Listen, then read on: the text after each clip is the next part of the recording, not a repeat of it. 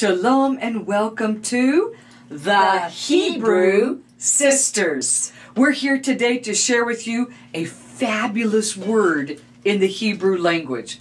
Now, my sister Darla is the one who is so good at the Paleo Hebrew. What is Paleo Hebrew? Glad you asked.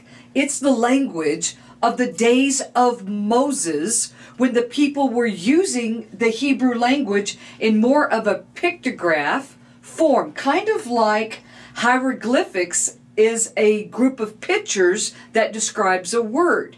Well, that's what the Paleo Hebrew is about, and inside the Paleo Hebrew are some of the wonderful secrets to the word that we're going to share with you today, and that word is...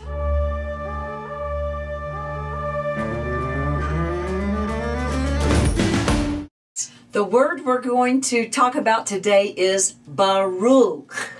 Baruch. Baruch. And you got to get that guttural on the end of it. Baruch. That's it. Yeah, Mama said not to do that, but we did it. Yes, we did. Anyway, because we had a bunch of brothers. All right, let's talk about the word Baruch. That word means, in a very simple form, to bless. Darla, share with us what that word really means. Okay, so a deeper level of study, it can mean to bless or to kneel. And we get that, of course, from taking it from the living letters. And so those living letters, a beit, a resh, and a final kaf, mean this, that the open hand of authority is filled with the family within. So you take those letters and each letter means something, and then you pull all of that together, and again it means that the open hand of authority is filled with the family within. Doesn't make a whole lot of sense, but let's take it a deeper level into the Paleo, again back to the time of Moshe.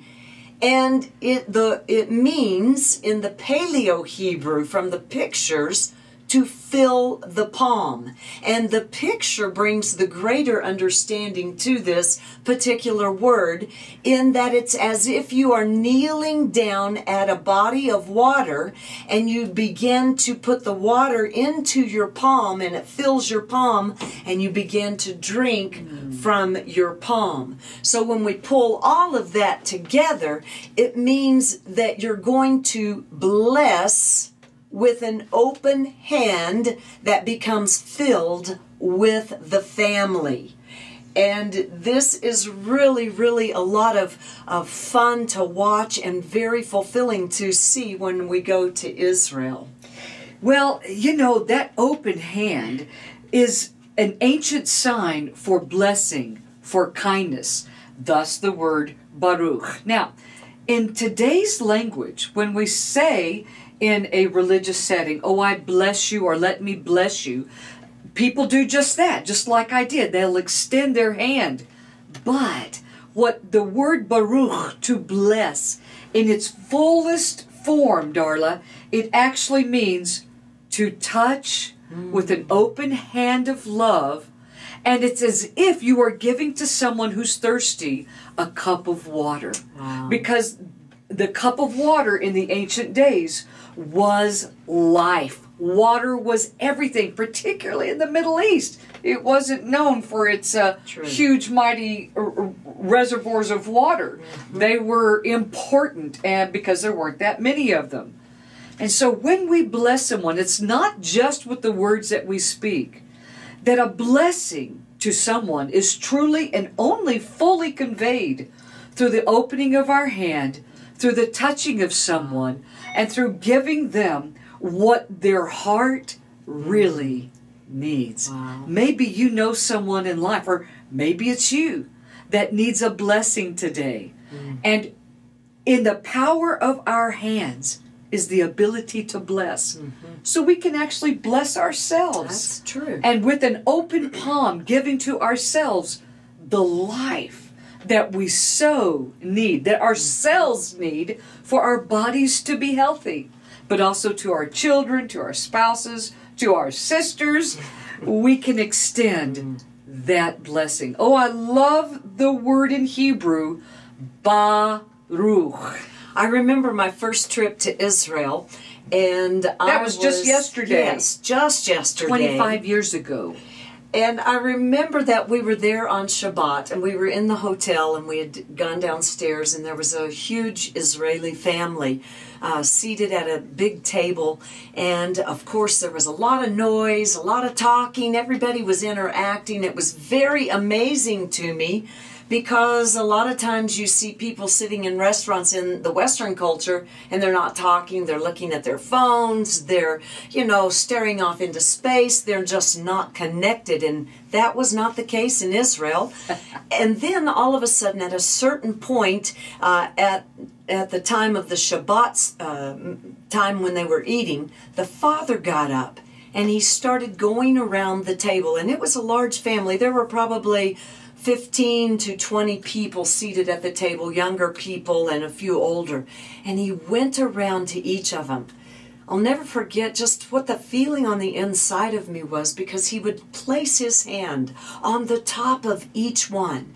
And then he would kneel down or bend down, turn them towards him, and they were eye to eye, almost cheek to cheek. And he would begin to speak to them in the beautiful language of Hebrew. And so I asked Yana at the time, she was guiding the tour, I said, what is he doing? And she said, that father is blessing his children, because that's how you enter into Shabbat, is with that blessing.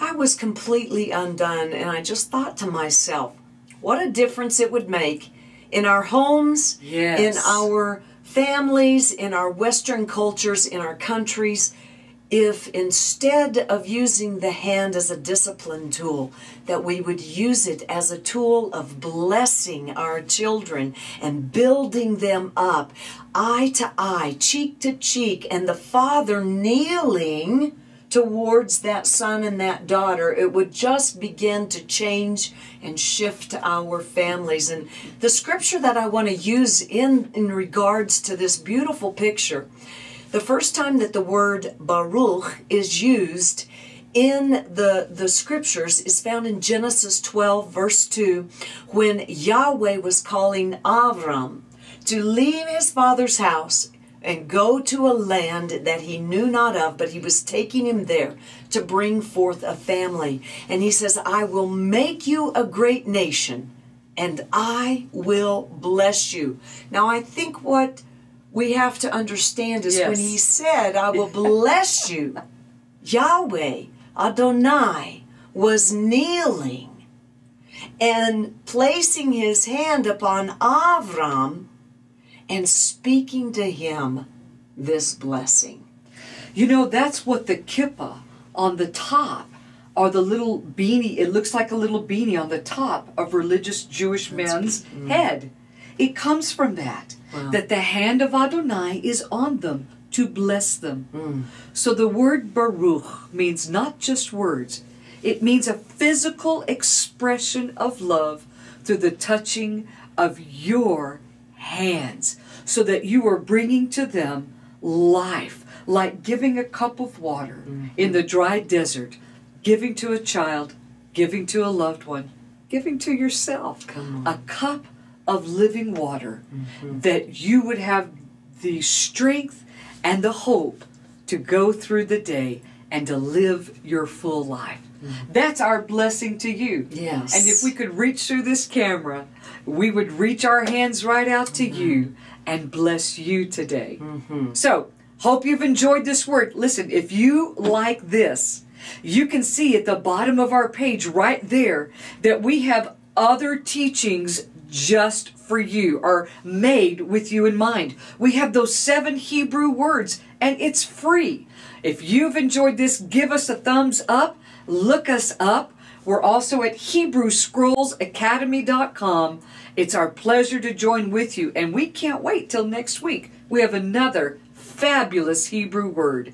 But for now, we bless you in the name of Adonai and say, we are the Hebrew Sisters.